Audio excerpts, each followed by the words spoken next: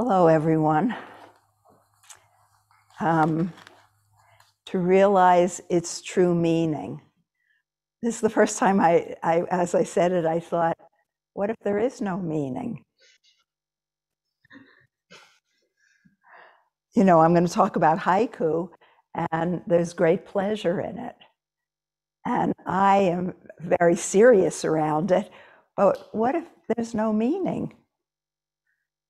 And actually, we're feeling that way with what's happening. The exploitation over in Ukraine and Russia and the land there. It's as if, it doesn't go back. You get to see these pictures of ruined cities. I wanted to read to you just we're going to go way back for a minute, from Tu Fu, from 700. Just 2 lines from a poem of his. The whole country devastated. Only mountains and rivers remain. We've gotten so sophisticated, I wonder if mountains and rivers will remain. And I'll just read from Osho, when he went 500 years later to an area that had just a senseless war, brother against brother, cousin against cousin. And he felt it. And he wept. Summer grasses, all that remains of great soldiers, imperial dreams. And I think many of us feel that way now. And yet we feel impotent. Roshi Joan did a beautiful essay, if you could see it, at Upaya's website. I don't usually read anything on websites, but I read this. And it helps, though nothing helps. You see that destruction. I know my friends in Germany, who I've been in touch with, are heartsick. I mean, everybody is, but Germany was just decimated in World War II. I mean, of course, they started it, and, we have all these rationalizations, but it's no longer should we have that kind of violence and that kind of ignorance. But we do. So I wrote a book called 3 Simple Lines to study haiku. And haiku is really, I don't think there are a lot of original things in Japan, but this is original and comes from Japan. And I wanted to see the roots. I wanted to understand them. Who was writing? And because I'm a writer, and this is a path of writing. But what I didn't say, if you read the book carefully, I went 1 chapter where I go to study haiku with the group, but I don't write haiku. I've been too afraid of it.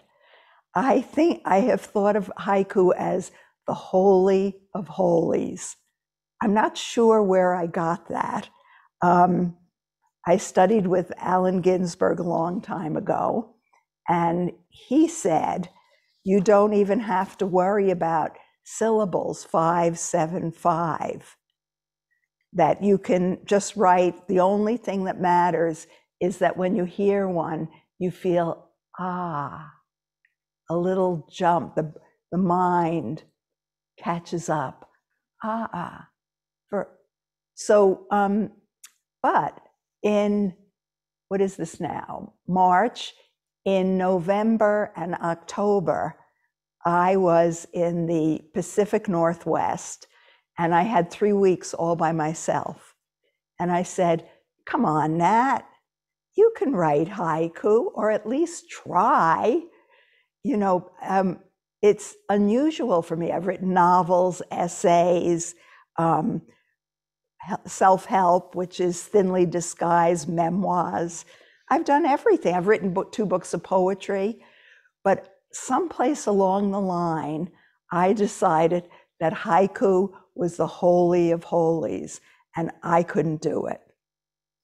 And always, if you have that attitude, that's exactly what you should be doing. I only realize that now. You'd see me in bookstores reading haiku, getting lost sometimes for 2 or 3 hours in the bookstore. And then I did buy the book. But, you know, really just reading haiku, and it immediately took me to another place. I loved it. And I thought, well, you don't have to do everything. Don't write haiku. But because this is the beginning of our haiku weekend, which I think we need to figure it out, Kaz and Joan and Clark. Is this the 10th year or the 9th year? But it's a lot. And I don't know. What? I said, it's so many years, I don't remember. I know, that's how I feel. But I'm sure we could look back in some record.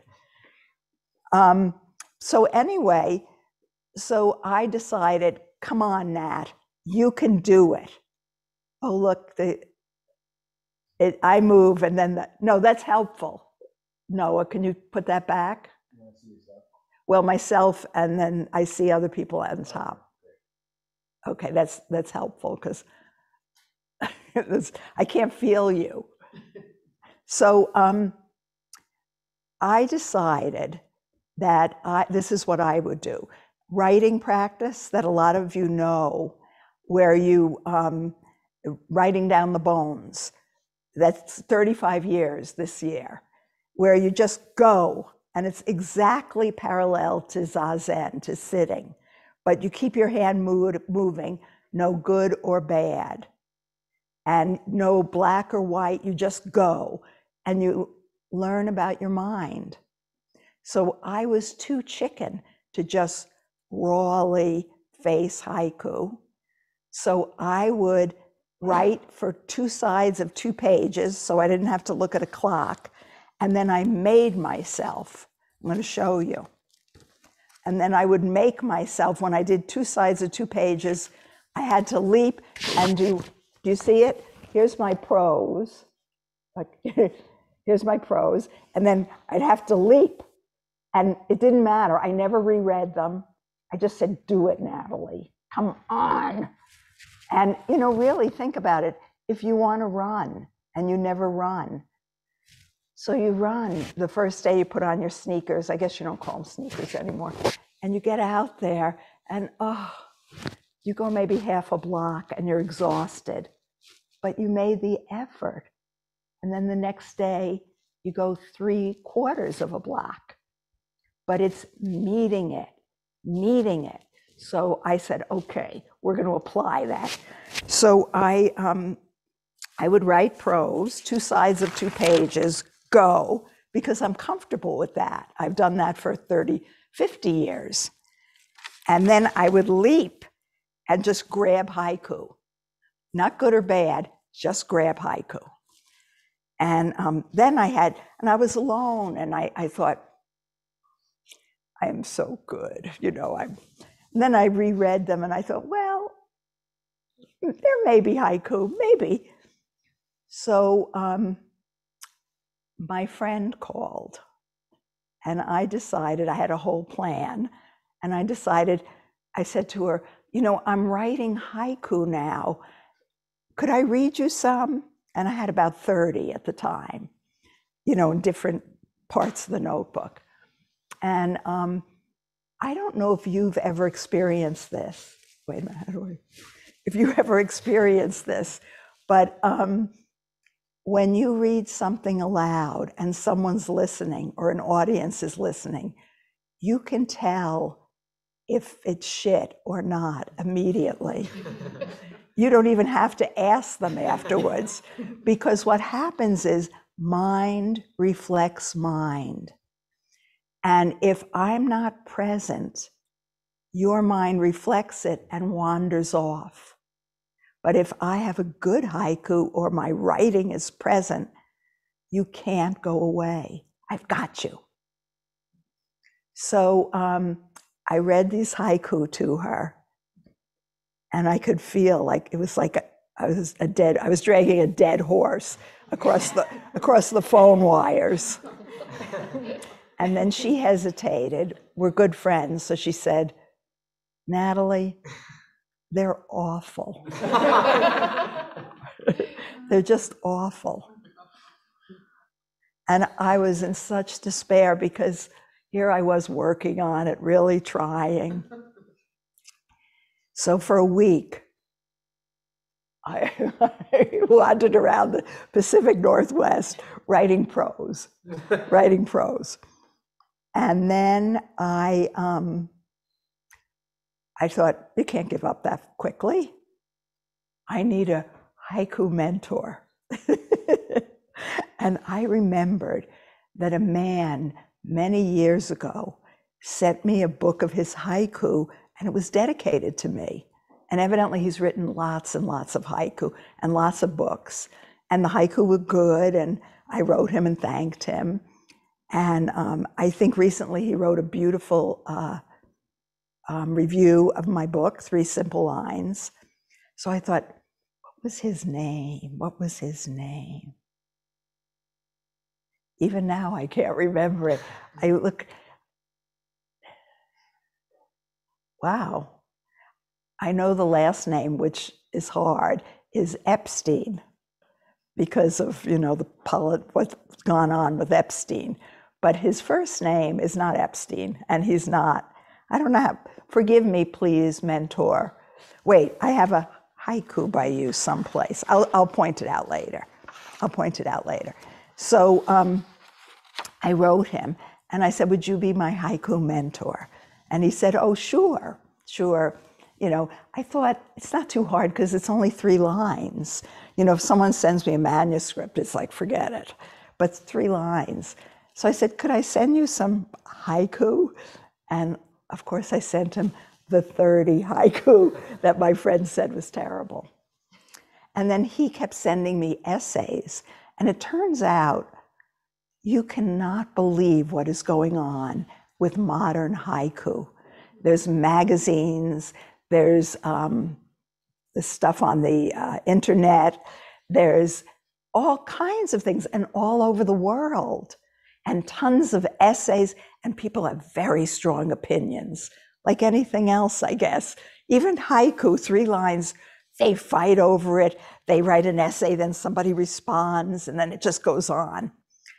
So I sent him, and so he kept sending me books that I should look at, like here, modern haiku, I should order it, and things like that. And I did everything he said, and I read everything he said.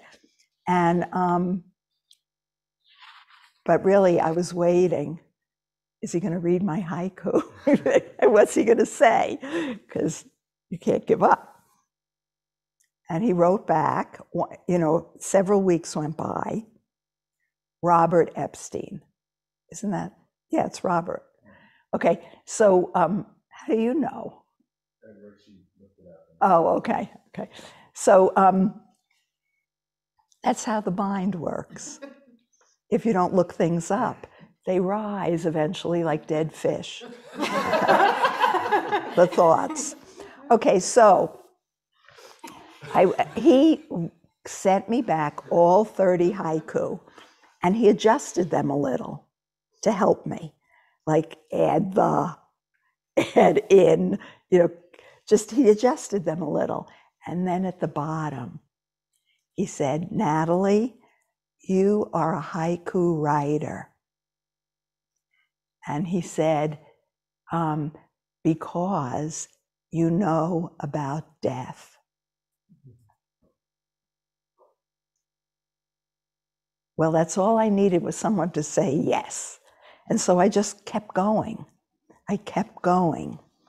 And then I wanted to, there's all this argument about 575, which Clark Strand definitely holds. And then for a long time, I held, because of Ginsberg and the Beat Generation, which made haiku very popular, that you didn't need to count syllables. All you needed was that leap of mind. So I started counting syllables because it gave me a structure, something, because otherwise there was nothing. You know, I just didn't have any feeling for it. And so I want to read you. This is so wonderful. This is something new. This is what's happening with modern haiku. Richard Wright, who wasn't modern, you know, who wrote Black Boy and Native Son, he moved to France in his last year and a half, and he was sick, and he wrote haiku all the time for comfort. Fabulous haiku. And I hope you get this. This isn't probably the cover you'll get. I got this many, many years ago when it first came out. Richard Wright haiku with an introduction by Julia Wright, which is great. But I want to show you, he does 575. You don't need to count them when I read them to you because you could just trust me, they're 575. But listen to what they're doing in Brooklyn with Richard Wright's haiku. I just think it's terrific. Okay. So this is at the Brick Arts Media. You probably can't see it. It's really big letters on the bricks of this art media place. It says, could this melody be sung in other countries by other birds? Could this melody be sung in other countries by other birds? And I'm going to tell you, I just love it. This is at the Shake Shack, if you're in Brooklyn, at the Pedestrian Plaza, Willoughby and Adams Street, is a big haiku on the wall. A spring sky so clear that you feel you are seeing into tomorrow. Isn't that beautiful? You get it? The leap? A spring sky so clear that you feel you are seeing into tomorrow. Now this one I love. It's at the Ann Taylor store. I think that's kind of conservative women's clothing. And I think my mother used to shop there. And if they had it back then, Ann Taylor. But they blew it open because in Brooklyn, the Ann Taylor store has a train crashes past, a butterfly still as stone on the humid earth. Okay, here's one at Mark Morris Dance Center. Isn't it a pleasure hearing them? The creeping shadow of a gigantic oak tree jumps over the wall. The creeping shadow of a gigantic oak tree jumps over the wall. And then one more, I have to do a few of these more. The 10-Star Deli and Grocery on Myrtle Avenue. I don't know how many of you are from Brooklyn, but go see this. Follow wherever the tree branches make arches in the torrid sun. And this is the 4-Star Candy Deli on Myrtle Avenue.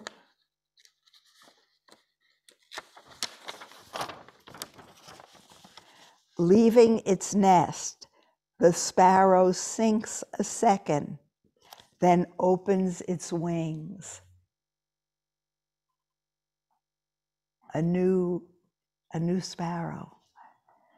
Leaving its nest, the sparrow sinks a second, then opens its wings. So he did beautiful haiku, and he did 575. So Clark, I don't know if you're out there, but I was doing 575, and if I stop doing 575, afterwards I count them, and if it goes longer than 9 in the middle, I figure out something. Okay, so I'm learning to go back and forth. I'm using everything I can. So the writer that I've done for 50 years is starting to wake up in me. in haiku. And okay, so I want to say that probably the line I read in Basho that kept me from writing was, he said, if you write 5 haiku in a lifetime, you're a haiku writer. If you write 10, you're a master. And I thought, he means like the Holy of Holies, and I can't do that. But really, what haiku is just like everything else. You have to practice. You have to read, you have to write, and be willing to write terrible haiku. Roshi and I are going to start the Bad Haiku Society.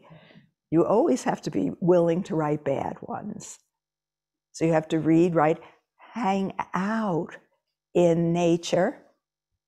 And one of the other things I learned that I hadn't paid attention to, and this really helps, and I'm going to read you some modern haiku, and we're going to see if they have it in it. Every one. The season. It's called kiga in Japanese. But modern haiku, you could do anything you want. But I found that it was really helpful to do that, to write, to grab a season. It just kind of gave me 5, 7, 5, and then grab a season. Okay, here's the other thing. And this is a writing thing that everyone should know. You've heard it. Don't tell, but show. You don't talk about something. You enter it and show the person, which actually, if you've heard about koans are like that. You don't tell someone, oh yeah, I know that koan. Original mind, yeah, I have an original mind, I'm so smart. That isn't it. You have to show your understanding, and you have to find it in you. This is true of haiku too, and all writing, and probably everything. You don't want to listen to someone who talks about running or talks about dieting. You want to see them dieting. You want to see them, running, and then you listen to them, but not before. So don't tell, but show. So when I'm done with writing practice, I have no idea what I'm doing. I just go. And then I jump into the haiku, and then I say, Nat, these are all abstract. Grab something and throw it in. Grab anything. His foot, her foot, his zafu, anything. That's a new word. They zabatan. Their zabatan. I'm terrible. You're going to hate me by the end. Okay. So, so this is very, very important. Things. And you're a thing. I'm a thing. That's a thing. The ceiling is a thing. Their foot is a thing. His foot is a thing. We're all us and not us. So put things in your haiku, just like in your writing. And Zen, definitely, the koans, you don't have to understand koans, but like a monk will come to the Zen master, this is in ancient China, and he'll say, what is Zen? And the teacher will lean over and say, could you pass me the pitcher of water? And then they sit, he passes it, and then they sit, and the monk is waiting and says, so? And the teacher said, you didn't get it? He said, no. And the teacher says, could you pass back, here, could you take this water and put it back? The pitcher. That was it. And there are tons of them. Hello, you just came in as a, yes. What should I do to study Zen? Did you have breakfast? Did you have cereal? Yes, thank you. Now go wash your bowl. Things. And do you see there's pictures? They're real things. So that's very important. It's everything. It's everything. I remember Katagiri Roshi. By the way, yesterday was Katagiri Roshi, who I studied with him in Minneapolis for 12 years. Yesterday was his 33rd memorial. And I guess in Japan, the 33rd memorial is the last time you could talk to him. So people die. He kept telling me that.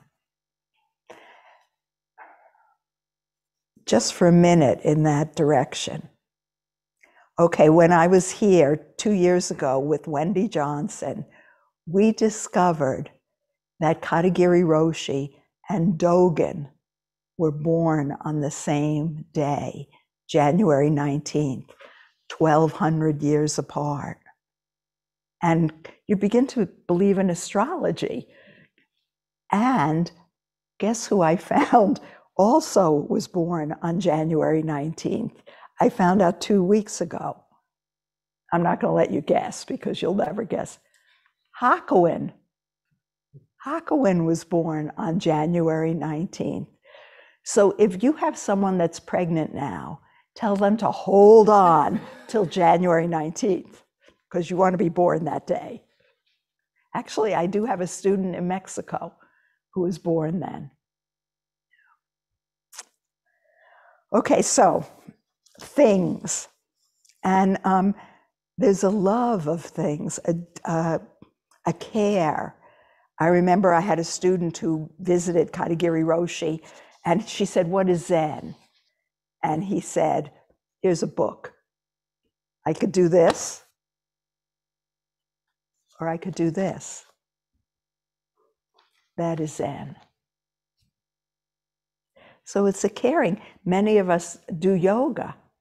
Don't throw your blocks around and your straps.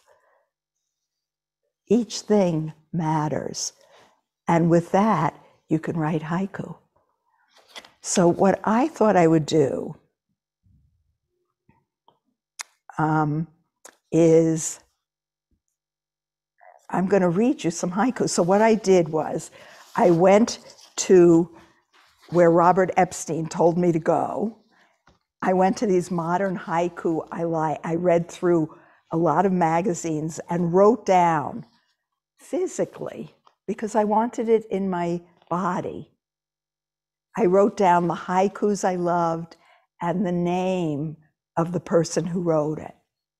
Now I have, what my interest in the old Japanese was, they had a life of haiku.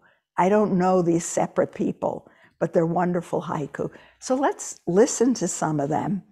And because I don't have you in the classroom, unfortunately, notice that there are things in everyone. There's nature, a connection in nature, and maybe, and is there a season? Okay? Because modern haiku might have taken off, okay, and done what it wants, which it should. Okay, so I'm going to read you some. These are modern haiku from this, not from this magazine, but another magazine. I think I went through a lot of them. And you can, what I really like about this, why I ordered it, it's a real book.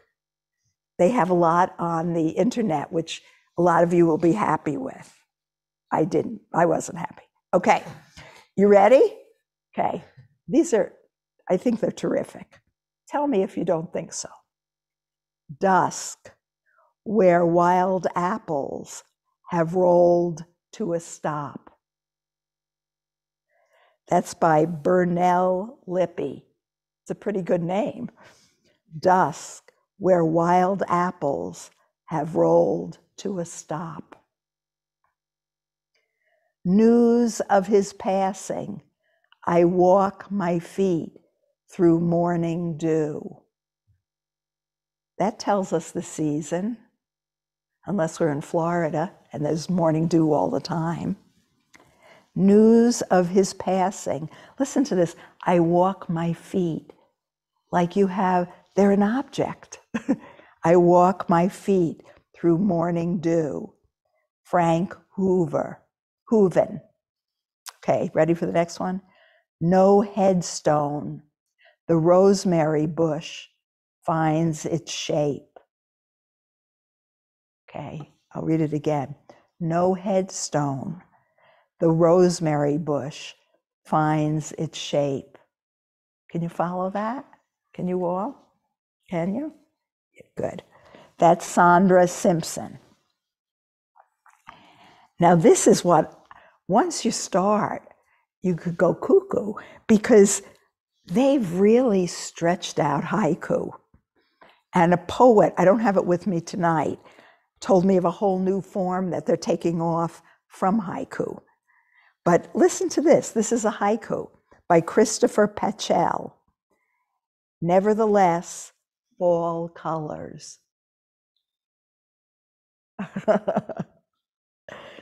People are going berserk. Nevertheless, fall colors.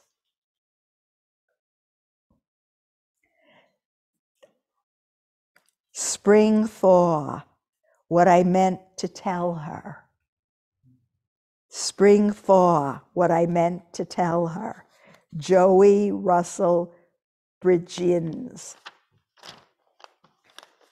I have one on this page I'm going to read later that I almost fell over. Oh, nighttime in the hospice aquarium, the pulse of fish gills. Joyce Clement. Nighttime in the hospice aquarium, the pulse of fish gills. So there are haiku every place. And of course, I pick ones that I'm drawn to. Childhood summers, the weight of a goldfinch. Holly Rainwater. I got to check the time. Okay, I'm going to read you the one. Earl Keenan. I just have to read this one. Persimmons, the opossum grins with 50 teeth. And this one I want to read. I don't know, it just knocked me over. And I think I actually sent it when I was in the Pacific Northwest. I sent it to Roshi Joan on a postcard. She almost fell over that she got a postcard, even before reading the haiku. Okay, ready? End of the world, I blow apart a dandelion. End of the world, I blow apart a dandelion, by Gary Gay. Okay, I could go on, and I have notebooks full now of haiku that I love. But so I'm working haiku, and I'm working another part of me that I've avoided. I don't know what part it is, but something where I was very much didn't want to go. I'm pushing myself, even if they're lousy. So, but I know, I'm realizing, thinking back, I did a lot of sitting outside, and the Pacific Northwest, which is different than New Mexico, it rains and rains and this gray skies, and I was starving for that. So I would sit Zazen, sometimes for an hour at a time, in the rain, over a little edge, so my knees would get wet, but I'd sit and I'd sit, and I knew something had changed. Okay, this is my advertisement for haiku, but I'm going to show you something too. For about 5 years, there's a koan I've been playing with. Quickly, without thinking, before your parents were born, what is your original face? And it really caught me because nothing happened before my parents were born. You know, they're the center. That's where I come from. So it was very curious for me and interesting. So, and I think if you look closely, I was pushing at it someplace in the 3 Simple Lines. I was trying it. So I was sitting in the rain, and what I would always do for 5 years, not every time, but I'd sit for a half hour, mostly just sit. And then at the end I'd say, okay, what's your original face? And I'd come up with an answer, and I'd think, oh, that's genius, that's terrific. And then the next morning it was like, give it up, Nat. And here I am working haiku, and I'm breaking open without realizing it a part of my mind, I think, that was stuck. And so I was sitting, it really rained, imagine it gray.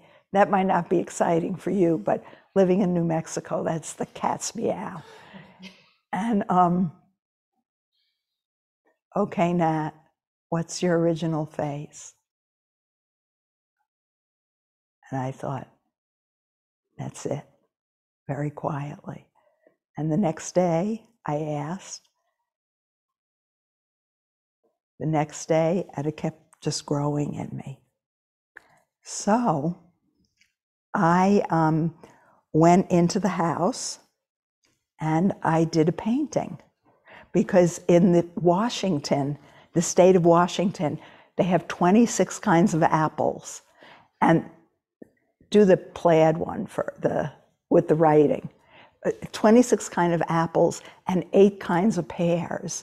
So I was in love with pears. So I came and painted a pear. There it is. Could you see it? On the top. And I had a haiku underneath. And then I'm still so square around haiku. You're not supposed to do that. That's terrible. I mean, this is how square I am about haiku. And I contacted Robert Epstein. I said, I'm so sorry. That's so no dignity. And, and he said, Natalie, it was lovely. Really? It's okay? And then I had 2 pairs, and we'll show you this painting. And I wrote what I thought was my first haiku. It's not great, but I painted this. Okay. And this was my late autumn in the full moon shadow, 2 pairs. I can't tell you how happy I was. I was as happy as when I figured out the original face. Late autumn in the full moon shadow, 2 pairs. So I just want to say one other thing, and then we'll wind down. This morning, when I was putting this all together to talk to you, I just got so excited about haiku that I thought haiku is everywhere. And my old friend who helps me with the garden was out back doing the compost. And I brought him a warm egg, a hard-boiled egg, but it was warm still. And I thought, this is a haiku. I thought, everything is a haiku. And it's true when I paint that everything, when I come out of painting, I could draw that corner, that rock, everything is a painting. So then I said to myself, and what about writing, Natalie? No. It's so deep and so inside me. No. So what's your no? Okay.